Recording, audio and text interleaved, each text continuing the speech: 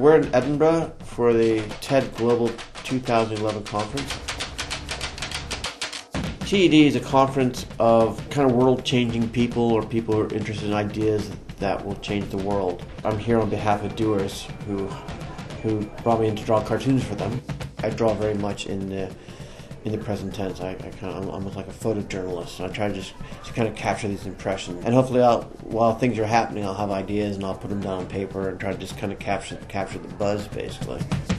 I like where people come together to become like mutually inspired. They walk away feeling mutually energized. You know, it's not really that we need to sit in an auditorium and watch people talk. It's more this kind of mass inspiration. I think there's an alignment between the TED conference, Dewars, myself, and the people who come here, and the people who speak here. We're all trying to kind of make a dent in the universe in our own particular way, and I'm interested in what drives people. I'm interested in how people change the world for the better, I think.